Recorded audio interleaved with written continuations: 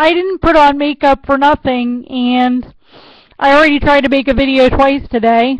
The one time I was getting ready to make a video, then Mom came home and we went on a walk, so there was that. And then the second time I tried to make a video, it was just disconnect and disconnect and disconnect.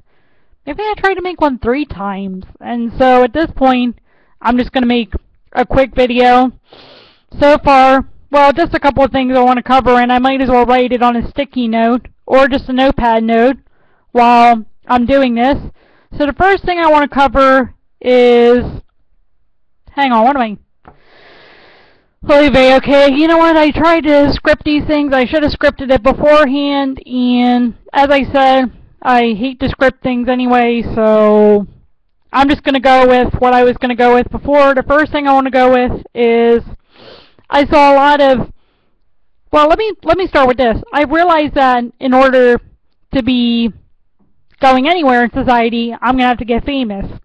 I don't have a choice. I don't have, it's like that Great Gatsby quote. Whenever you feel like criticizing anybody, just remember that all the people in this world don't have the privileges that you have. And I'm one of the ones who's kind of disadvantaged because I'm disabled.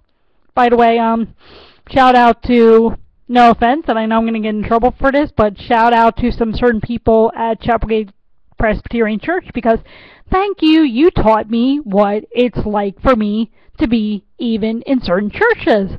If I'm disabled, if I'm Jewish, if I'm from a divorced home, and if I otherwise don't fit the mold, then I'm not going to be accepted.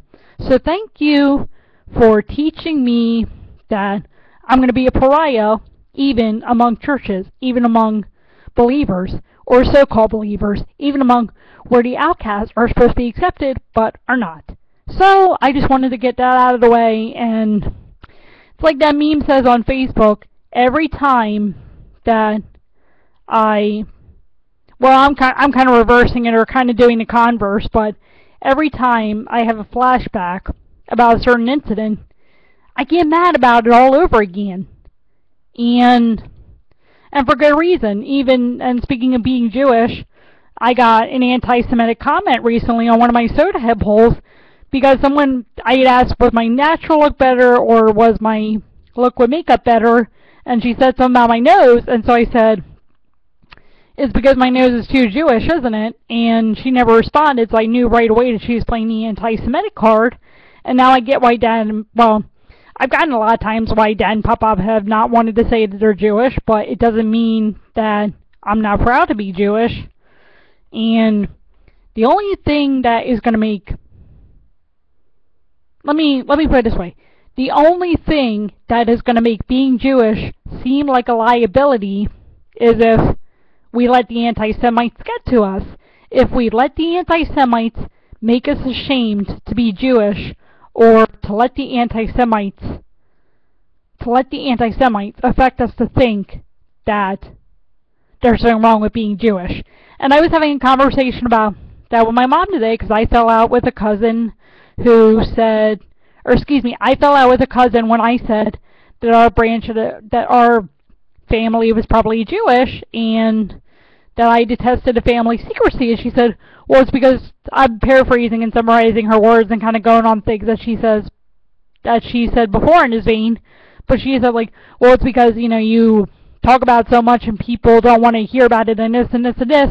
And I could refer you to Jeremiah 2, Romans 9 to 11, but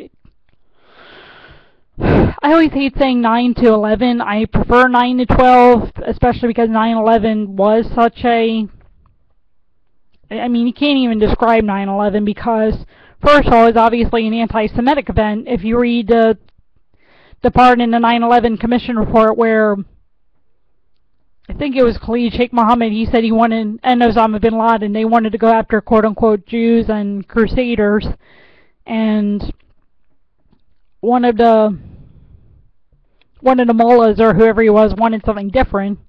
And also, speaking of 9/11, every time they read the Declaration of Independence on the Super Bowl days, I mean, reading the Declaration of Independence, it's nice to commemorate the 9/11 victims, But the thing I think I tear up most at is the singing of the national anthem. But one of the things I think they need to do too, I mean, let me just say this too, I broke down at the national anthem. I was even crying when they played America the Beautiful with piano on one of the commercials, and then I even cried at the commercials because I've been thinking about the America the Beautiful, or it might have been the national anthem, but I was thinking initially it was America the Beautiful. And then when they, by the way, excuse the burp there was a burp, that's why I was quiet for a minute. When they did the, and my ADD's kicking in for some reason, there you go. When they did the national anthem, oh, that's what I wanted to say. When they did the national anthem, I broke down. But I think, too, that when they do the Declaration of Independence and when they do the national anthem, they should also, especially like right this year, because February 2nd, Groundhog Day, and just looking at a calendar here, I'm doing my counting. So, literally 6 days, if I'm counting correctly. I'm not the biggest mathematician in the world.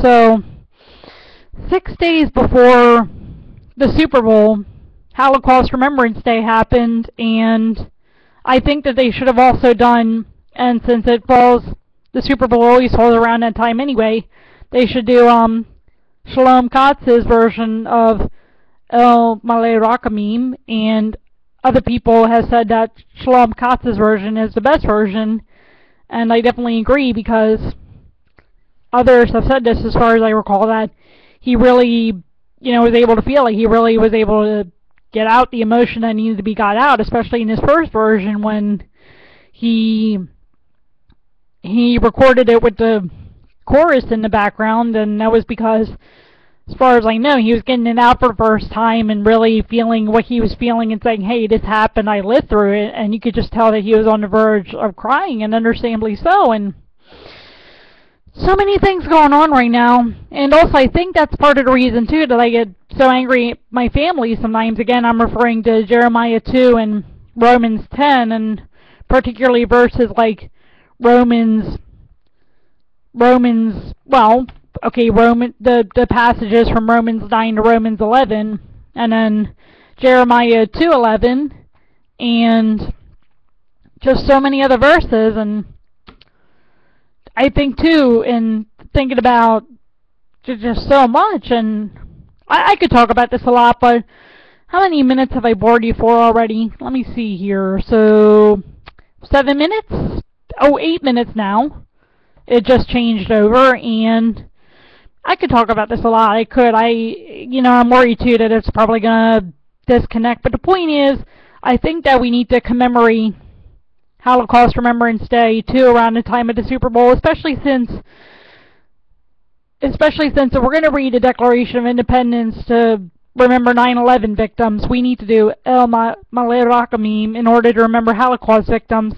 And because 9/11 was also mostly an anti-Semitic attack, and it's because the U.S. supported Israel, and we need to remember that unfortunately, what the terrorists wanted happened, and many Jewish people were murdered on 9/11, and America, instead of doing the right thing, we're cowering in the face of people who do not respect Israel's glory, and we are not standing with Israel, and we're doing, frankly, what my family did during the Holocaust, which was cowering away from supporting Israel in her time of need. And also, that's why I get angry at my family, because, for lack of a better term, if crap hits the fan again, I'm afraid that we're going to repeat the mistakes that great-grandma Gatus and great-great-granddad Rusnock made. And people get mad at me for saying this, but I'm sorry, when you look at that picture, great-great-granddad Rusnock, for lack of a better term, and I hate to say this about my own relative, but he frankly got what he deserved, especially given that there were children involved in what happened. And one of those children happened to be his granddaughter Mary Ann's age at the time. And I'm just afraid that we're going to incur the same kind of wrath, the same kind of judgment that great-great-granddad and cure it, if nothing else. That wouldn't be a strong enough motivation, because we do have relatives over there. That wouldn't be a strong motivation enough to stand with Israel and help Israel. At least within my family, I don't know what would be. And now some people are going to say, well, she doesn't speak for the family and all that. Well, I didn't say I would speak for the family, but I would hope my family would do better than repeat great-grandma Gaddis's and great-great-granddad Rusnock's mistakes.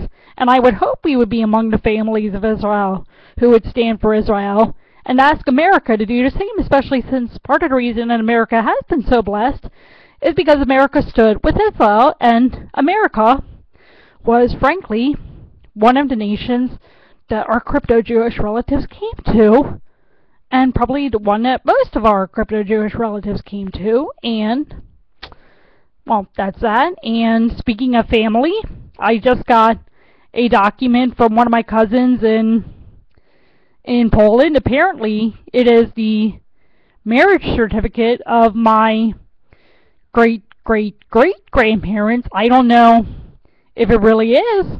I don't know. It could be, may not be the marriage certificate, or it may be the marriage certificate. I don't know yet, but I have to find out, and I have to...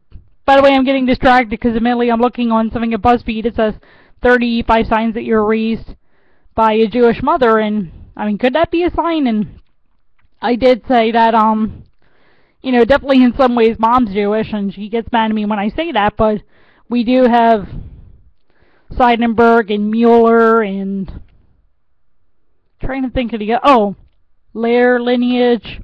The keepers may have been Jewish, so I'm really looking into all that. And people think, oh, you're just joking, or, you know, my mom said this, oh, you're just trying to make everybody Jewish. I mean, give me a break. I didn't expect that we were Jewish, and I didn't incidentally, well, not incidentally, but relatedly, they were flashing over the camera during the Super Bowl, and, by the way, how long am I bored you? I'm just checking. Okay, I thought it was like 18 minutes, so I haven't bored you too badly. And when they did one of the celebrity flashovers, first of all, unless I missed something, I'm surprised that they didn't flash over Geraldo Rivera. But back to the point that I was making about flashing over the, what do you call it, the camera. The camera. Okay, so they're flashing over the cameras on celebrities. They flashed over to my cousin, Michael Douglas. He is apparently a Danilovich cousin of some distant relationship, and someone here on YouTube, I remember, had asked once me after I showed great-great-granddad's death certificate, the copy that I have of it, they said, well, are you related to Kirk Douglas? And I said, no, and because I didn't understand that Danilovich was actually originally his last name. I just thought it was a patronymic, or maybe I had thought it was a last name before, but then I found out it was a patronymic, and then his last name was Dembski. Turns out that the Zarnecki chin is actually a Danilovich chin.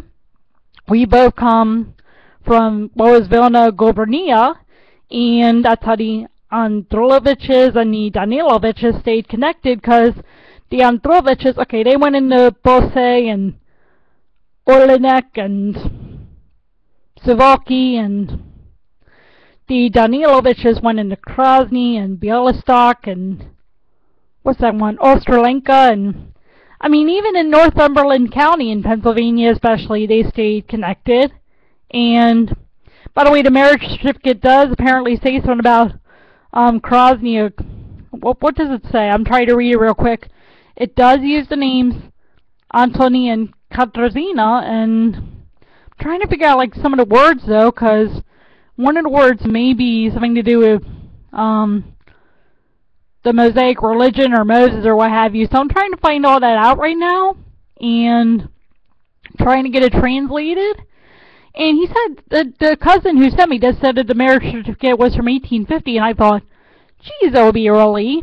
But again, it wouldn't be a surprise because back then, and still today in some Orthodox, well, ultra-Orthodox or Haredi circles, kids do marry it around bar mitzvah and bar mitzvah age. So I'm trying to get the certificate translated right now. I can't read Polish for a lick. I mean I can do some stuff, but I mean, and even then they may still be Jewish, but we may become a null scene back then, but then again, why, if we were Catholic back then, why would they be mad at us, and why wouldn't we be talking to each other? So, and also, I mean, they thought that the Andreleviches were Jewish back then too, because they sent a card to one of my cousins from the Jewish service board members or what have you. So, and I mean, there was an Andrelevich or an Andrelevitz who identified as Jewish. So it's like I gotta find out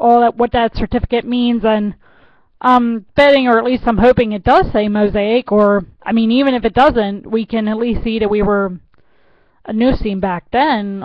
Although that whole family is so messed up in a lot of ways, and it's like I couldn't even make up this stuff if I tried. And this is not, trust me, this isn't the thing that I expected.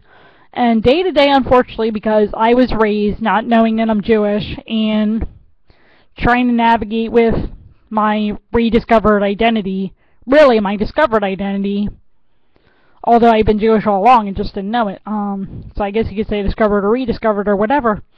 I have to struggle every day with, I mean, sometimes I get just as self-hating as John Kerry can be, and apparently that guy is self-hating, because I've seen headlines where John Kerry's saying, oh, we need to boycott Islam more, and people are understandably mad, and I'm going, how can a Cohen hate Islam so much?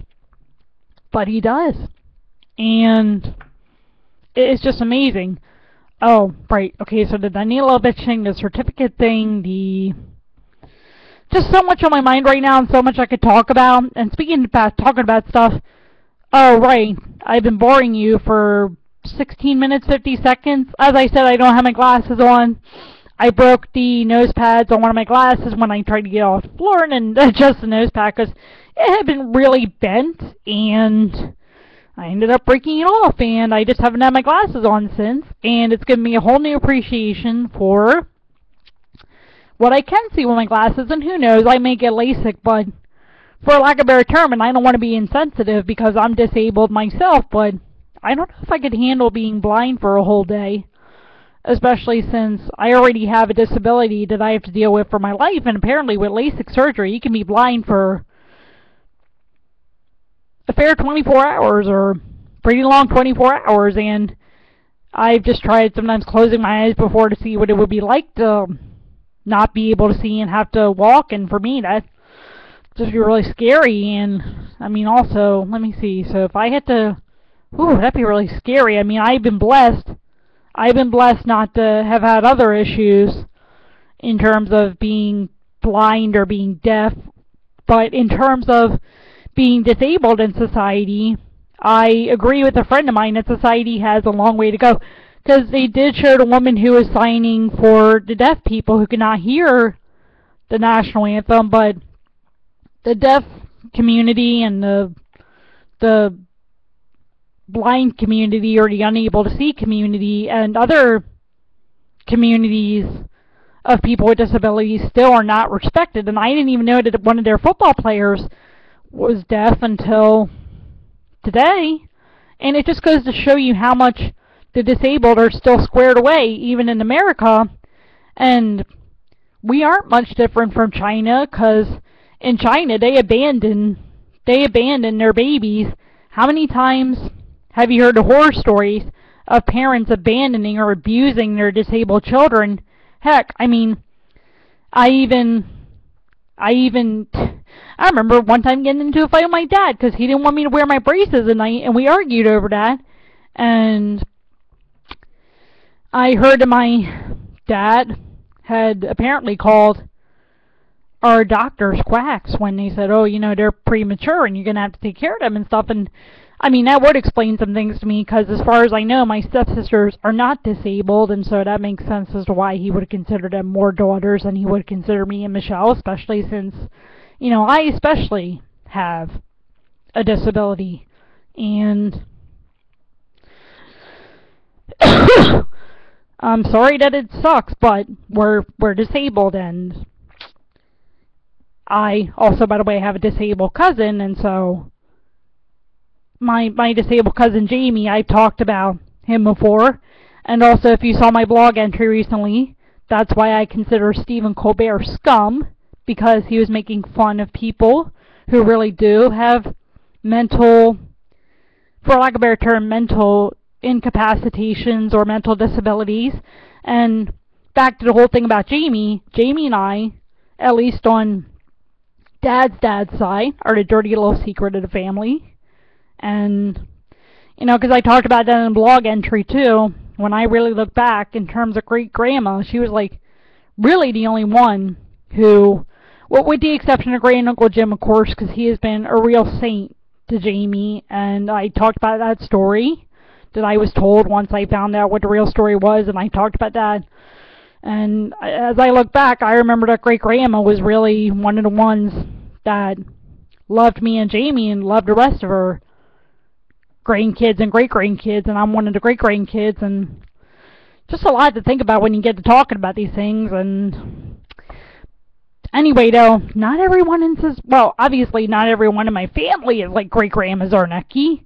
Neither is society. And back to the thing about society, I'm still trying to find a job, and I'm still trying to find what have you, and I know it's going to be much harder for me because I am disabled, and people are going to look at that and say, and even one of the comments that I got on when I was doing the original interview video was that my disability was going to be a liability and all that, so it's still, you know, and that's why I said too, well, I might have said I wouldn't, let's see how long I bored you for. I'm going to try to wrap it up at the 25-minute mark just so I don't bore you, but a lot of this is just updates and what have you as well. And I know that's going to be harder for me, and one of the comments I got is, oh, if you're too honest in the interview, you know, they're going to consider your disability a liability. And originally what I was going to do for the video when I was first making it is what I was saying, well, because I had said, you know, well, if I wasn't honest, it's like damned if you do, damned if you don't. Because, I mean, if I do get a miracle, if I do end up getting a job, if I do end up even becoming famous, which is what I would like to be a real person. I would like to be one of those people who can do like this and say, yeah, I have ADD, I have depression, I have OCD and anxiety, and also I have cerebral palsy, so not only do I have some mental conditions, I also have a physical condition. And, by the way, irritable bowel syndrome, because, well, I mean, the cerebral palsy could be a part of it. I could say irritable bowel syndrome affects the colon. The colon definitely has muscular properties to it because the colon, you have to push things through it, and lo and behold, cerebral palsy can affect everything, including the colon, so I'm sure that in some ways irritable bowel syndrome is much worse for me than it is for other people. And also, well, back to the point, so I have the conditions, and I'm obviously going to be, it's like damned if I do, damned if I don't. I'm going to be a liability anyway, unfortunately, because of my disabilities, and that's how society tends to treat the disabled. Even they could have mentioned that Donovan McMahon, or whatever his name is, I know his first name is Donovan, they could have mentioned that he is unable to hear, but they obviously didn't widely make that known, and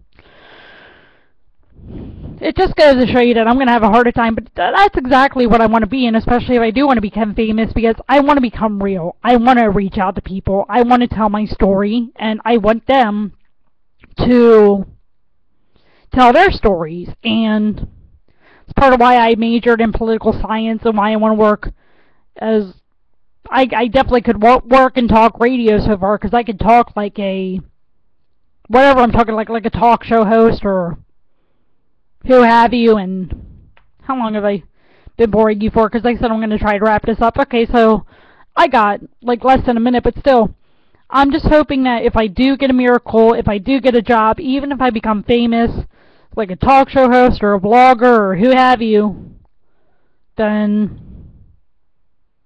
maybe I can, because like I even said, and that's another thing too, when I become famous, I don't want people to be afraid to say, hey, I might be related to you, because like I had said that I was related to someone once, and you know, I definitely think that I still could be, because let's face it, our families come from what was Vilna Glavronia, and I had just said, I had made a joke about a picture that they were in, and then my sister said, well, you know, these two celebrities kind of look like Dad and Uncle Gary, and I was like, wow, I didn't notice that, and, you know, I was only joking with the picture because they had cigars in their mouth, and I said, oh, it's two of my uncles on my mom's side, because for whatever reason, occasionally when the Allen boys get together, they'll have a cigar or whatever, and, I mean, it's just what guys do, but that was the whole joke about that, and then Michelle said, well, you know, these two look like Dad and Uncle Gary, and then I said something, and then I got into trouble with one of them, and I'm going to be one of those people who's real, and I'm not going to be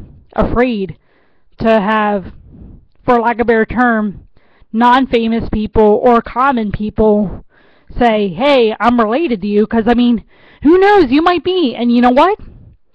I'm one of those who says, hey, if you think you might be related to me, let's talk. Or even if someone says, hey, I'm your cousin's friend's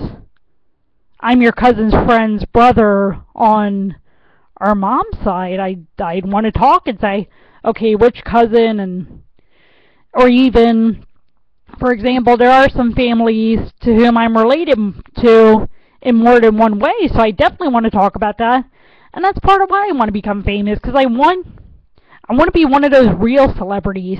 You know, not the... Someone said... I forget who said it. Well, my mom said a lot of it's phoniness and all that when we were seeing some of the celebrities on the red carpet today. And I promise not to bore you, but I think... You know what, just consider this like a podcast for 30 minutes. And again, I'm sorry for boring you. But boy, I could talk about so much. And... Okay, so we were talking about... Oh, and I want to be one of those real celebrities, too. I want to be one of those people who... And someone said that, like, someone said it on Twitter about... I think it was Martin Sheen when he was doing the Declaration of Independence reading and what have you. But they said, like, that there's so much plastic there and all that. And it was a reference to Sheen's politics and all that. And the point is, though, in terms of that Hollywood celebrity culture and that celebrity culture and who have you... I want to be different than everybody else. And I mean, even right now, you can see that probably one of the least popular people on YouTube, because I do tend to try to be more real, and there are a lot of things that I won't do for fame. There are a lot of things that and sometimes as I've said before, I can be honest, well, as other people have said to me anyway, I can be honest to a fault, and... A lot of these celebrities aren't honest even to any degree. And unfortunately, for example, we just saw the passing of Philip Seymour Hoffman, Brooke Diana met, and, you know, he was obviously hiding something because he continued to overdose on heroin, and apparently from a quick headline that I saw, he was found with a needle in his arm and, like, just... So it's so sad. I want to be one of those celebrities or one of those famous people who can be real and say, look, I want to be one of those to whom people can reach out, and, you know, I want to be one of those who can reach down, and, you know, so people don't have to be afraid and realize that, you know what, celebrities in the end are just normal people who, for whatever reason, have been exalted by God. And that's sad, and... Well, and like I said, too, especially because, or if I didn't say it, then also another reason I had to become famous is because I'm disabled and I have the OCD and anxiety and the depression and the ADD and the irritable bowel syndrome as well, and then the cerebral palsy, and hey, if I don't get famous, I'm not going anywhere in society, unfortunately, so even if I didn't want to be famous, I wouldn't have a choice. I would just be... I can only imagine what I would be. I'll put it that way. Anyway, let's see. Okay, we're almost at the 30-minute mark here. So sorry that I bored you long enough. By the way, I am job searching, and so far nothing has really come up. And, well, what can I say? And, what else can I say? And... I'm just checking really quickly, checking my email to see if someone did translate the certificate for me. Nothing yet. And making sure that we're still recording here. And Okay, oh, here we go. We're about to hit it. Well, it hit the 30-second mark, I mean. So 4, 3, 2, 1.